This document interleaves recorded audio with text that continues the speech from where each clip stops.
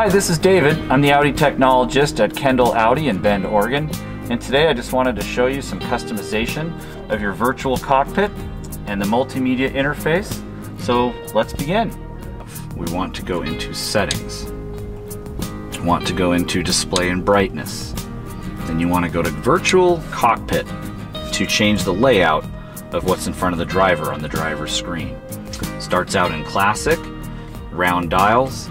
If we go to dynamic and say yes, change now, we get a more graph-like look to our speedometer and odometer, speedometer and tachometer, and just the layout in general is a little more of a bar graph, a little more sport looking, Formula One look.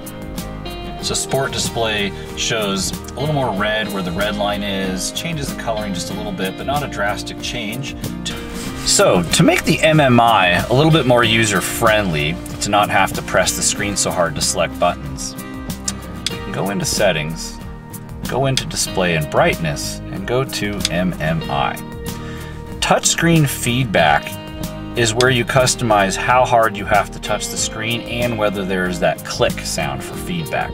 Right now, being on high and with that click, I have to press the screen fairly, not hard, but I have to press in a little bit. If you want it to be more like tapping the screen without pressing so hard, just like your phone would be, we will turn touchscreen touch input off, the feedback off, and then we basically can just touch and not have to press so hard, and you don't hear the clicks like we did when that was on and I have to actually depress in a little firmer.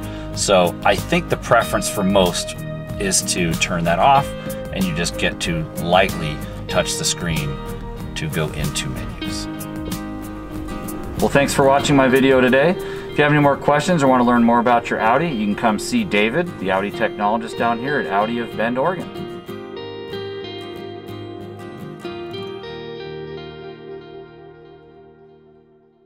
Kendall, let's start something great.